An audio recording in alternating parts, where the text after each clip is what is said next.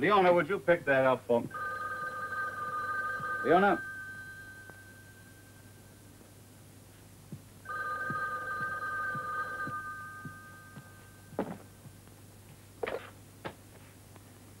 Yes, Dr. Jarrett.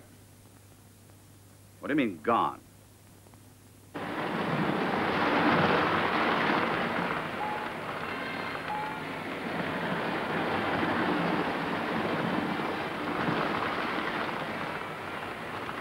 It's wonderful.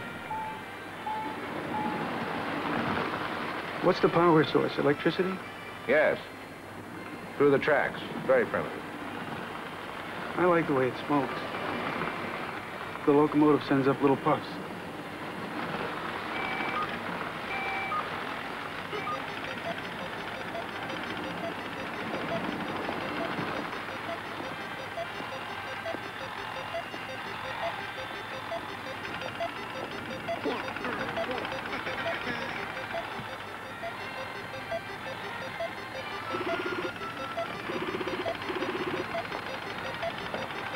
Gadgets. I think they're interesting. We should go.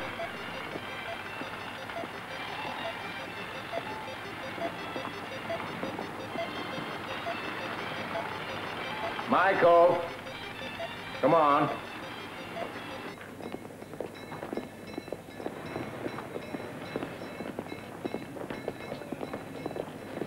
Excuse me.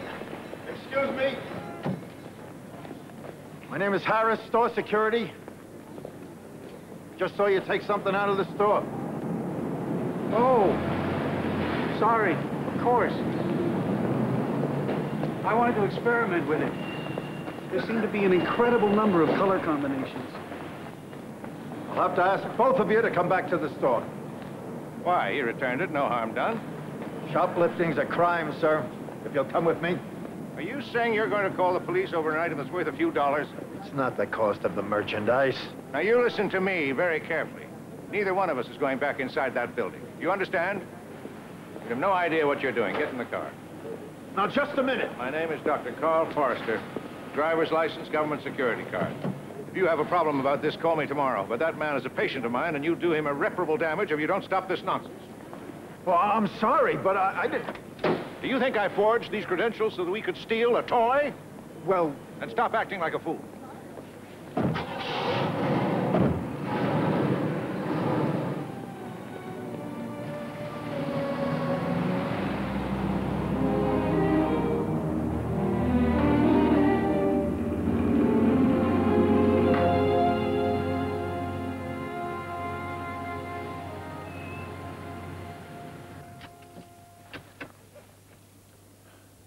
Describe your condition. I'm stable. Are you ready for this? I think so.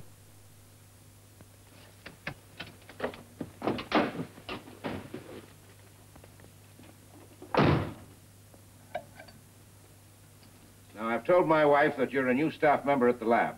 Your name is Smith, Dr. Michael Smith. Not very inventive, but we need something for introductions.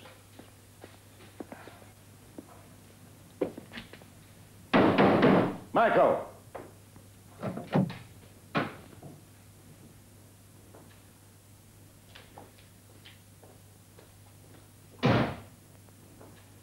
Problem? No, just thinking. It's a strange place to be baptized. A garage. Dinner's ready, such as it is. I must apologize, Dr. Smith. It's really pot luck. My husband didn't give me much notice, as usual. I'm sure it'll be fine, Mrs. Forrester. Dorothy, please.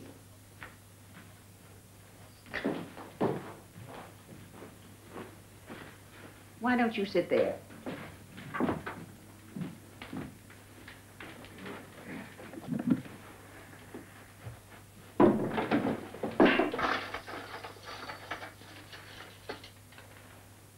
Carl has no tolerance for stereotypes, but he's turning into one. The absent-minded scientist. I'm not absent-minded. Empirical proof you can't find the corkscrew.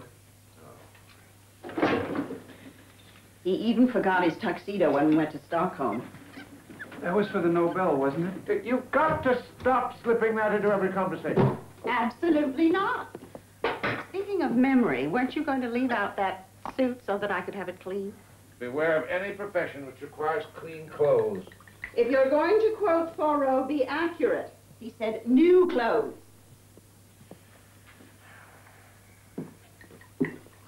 Aren't you going to pour Dr. Smith some wine?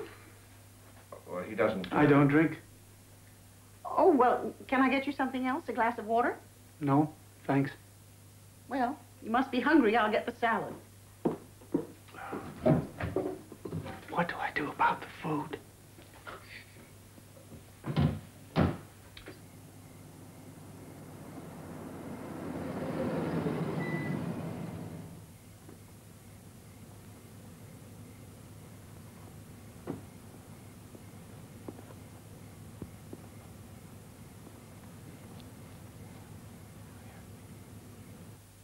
How long have you been working at the lab, Dr. Smith? A few months. What's your field? Solid state physics. Oh, then you two work together. Sometimes Michael's researching a related project. Anything you can talk about? Afraid not. I used to think Carl couldn't keep a secret, but the work at the lab is sacred. Not a word in 5 years. Well, it's classified. Actually, I think you all are down there perfecting the ultimate can opener. Oh, nothing as useful as that.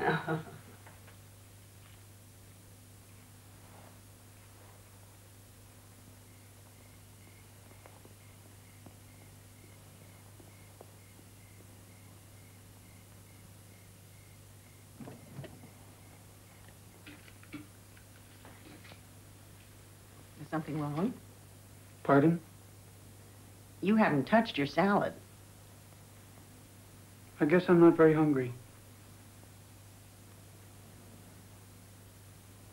Do we still have that pepper mill? Probably. Why? You never use pepper. Sudden craving, indulge me.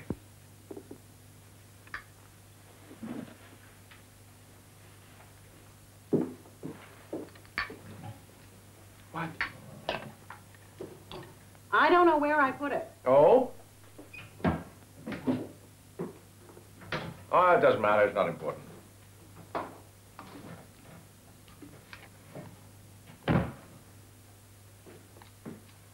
No, I must have packed it away somewhere.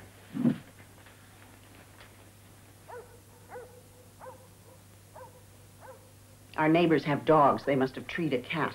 Excuse me.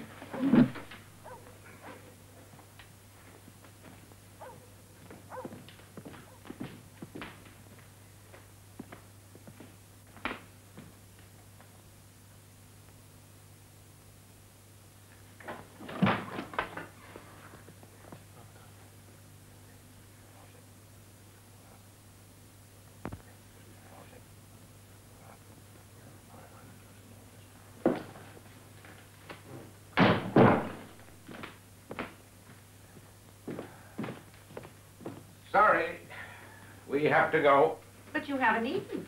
Oh, we can get something later. Michael? Is it the department store? Did they send someone? No, people from the lab. Minor crisis, nothing to be concerned about. But when will you be home? A few hours. Thank you. Nice meeting you, Dr. Smith. Brief as it was, come again when you can spend more time. Thank you for your hospitality.